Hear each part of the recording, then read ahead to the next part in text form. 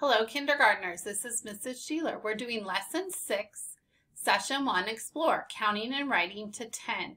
You're going to need your math book, pages 107 to 110, and you're going to need something to write with and some counters. So when you have your items, we will get started. All right, look at the blue card right here. How many dots do you see in that blue square? Did you say 4, that you saw 4 dots in that blue square? How did you see the 4 dots? Maybe you saw 2 and 2, and you know 2 and 2 is 4. Excellent. Let's look at the purple square.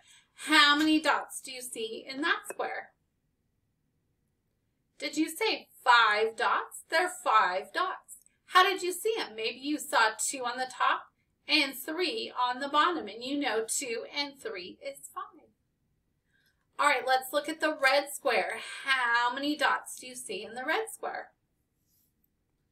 Did you say 5 dots? Maybe you saw 4 on the outside and 1 in the middle. And you know 4 and 1 is 5. All right, let's look at the orange square. How many dots do you see? Did you say 4 dots? There are 4 dots. How did you see them? Maybe you saw 3 and then 1 more. And you know 3 and 1 is 4. Which 2 squares have the same number of dots? Yes, blue and orange have the same number of dots. They both have 4 dots. They're arranged differently, but they both have 4 dots. And red and purple, they both have 5 dots. They're arranged differently, but they both have 5 dots. All right, let's look at this right here, the green one. How many dots do you see? Let's count to find out. 1, 2, 3, 4, 5, 6. There are 6 dots.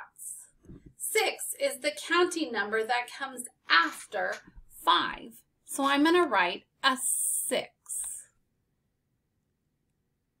All right, let's look at the red one. How many dots do you see? Let's count them. 1, 2, 3, 4, 5, 6, 7. There are 7 dots. 7 is the counting number that comes after 6. Let's write a 7. All right, and in the orange, how many dots do you see? Let's count. 1, 2, 3, 4, 5, 6, 7, 8. 8 is the counting number that comes after 7. Go ahead and write an 8. And finally, the blue. How many dots do you see? Let's go ahead and count to find out. 1, 2, 3, 4, 5, 6, 7, 8, 9. 9 is the counting number that comes after 8. Let's go ahead and write a 9. All right, so we're going to move on to the next page, and we need our counters. All right. Looking right here, this is a 10 frame. We've worked with 5 frames before, but this one is a 10 frame. It has 2 rows of 5. So we're going to put 5 counters on our 10 frame. So go ahead and do that with me. You can put it on yours as I put it on mine. Here we go. 1, 1, 2, 3, 4, 5. So we have 5 counters on our on our 10 frame. How do you know there's 5? We know there's 5 because we counted them. And we know 1 row is filled and 1 row is 5. Okay, so now we're going to